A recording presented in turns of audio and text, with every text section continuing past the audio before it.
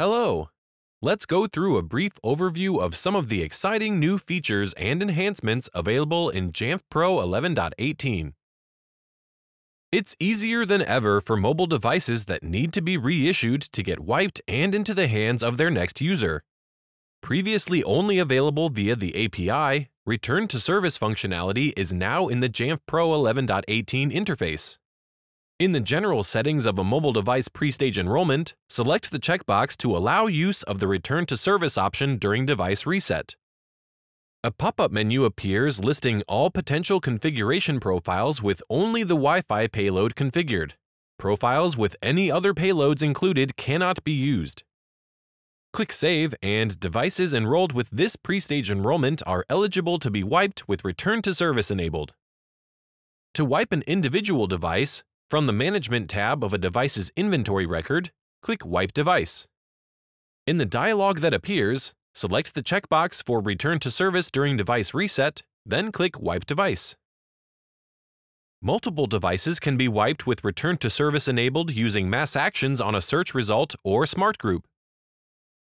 Organizations utilizing Microsoft Entra ID as a cloud identity provider can now access group membership information from Microsoft Entra in Jamf Pro 11.18.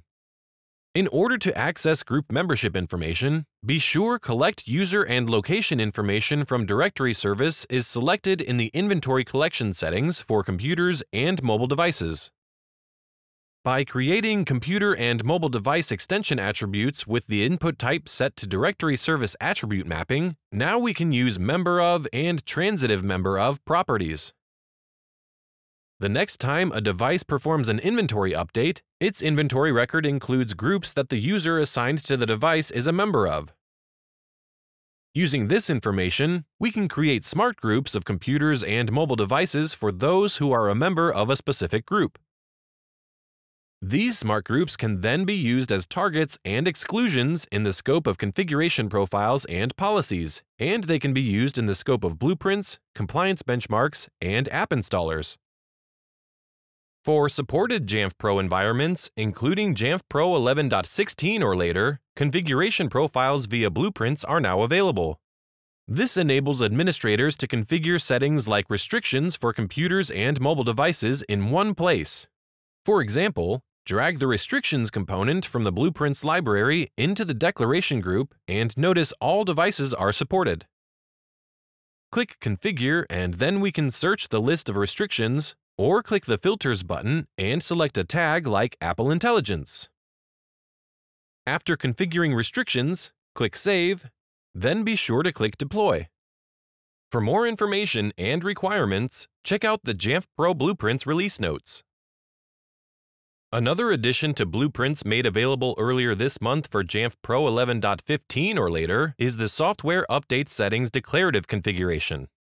When this configuration is included in a blueprint, it overrides and replaces existing configuration profile methods for software update management.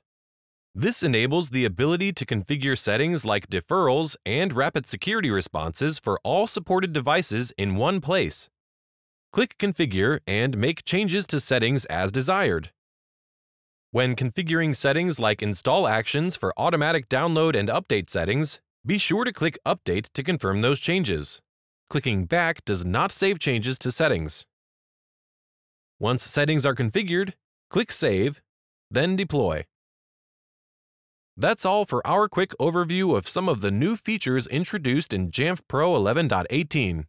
Be sure to visit the Jamf Pro release notes in the Jamf Learning Hub at learn.jamf.com for requirements and details about the features we've covered and to review all of the exciting updates in this version. Thanks for watching.